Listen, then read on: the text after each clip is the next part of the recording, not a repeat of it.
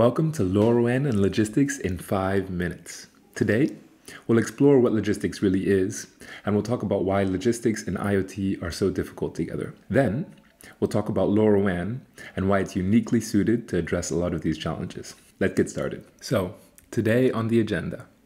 First, I'll explain what we mean by logistics. Then, I'll address some particularities of this vertical which make it difficult to do IoT at scale. I'll talk about why LoRaWAN is able to address these challenges. Finally, we'll look at the LoRaWAN ecosystem and look at some of the logistics use cases LoRaWAN is already addressing.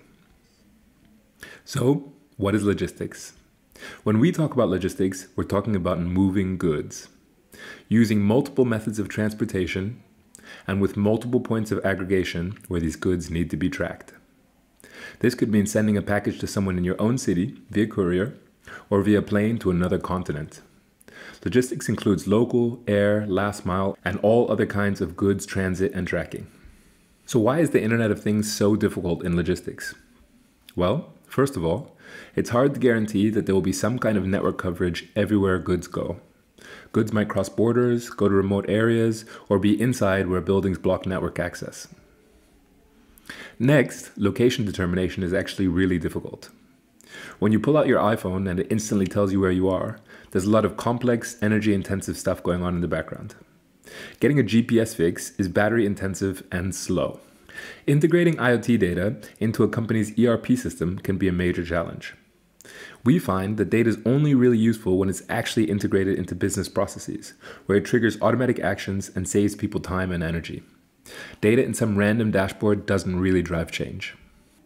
Security and privacy are obvious concerns with network-connected goods. Finally, systems that run without hiccups are hard to design.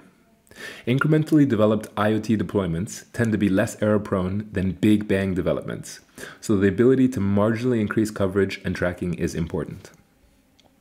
Why LoRaWAN in logistics then?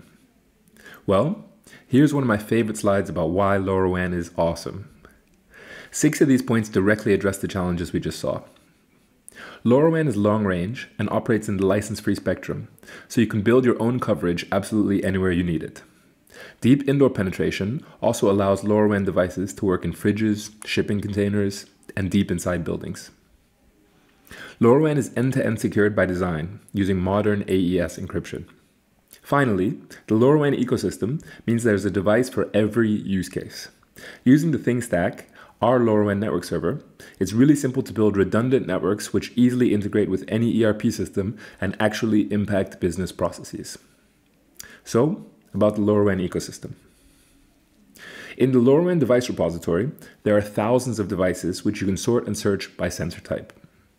One of the most innovative LoRaWAN chips is the LR1110, which allows passive GPS and Wi-Fi scanning with incredibly low power use by leaving difficult GPS resolution to be done in the cloud. LR1110 devices can provide on-the-hour GPS fixes for years on a single battery.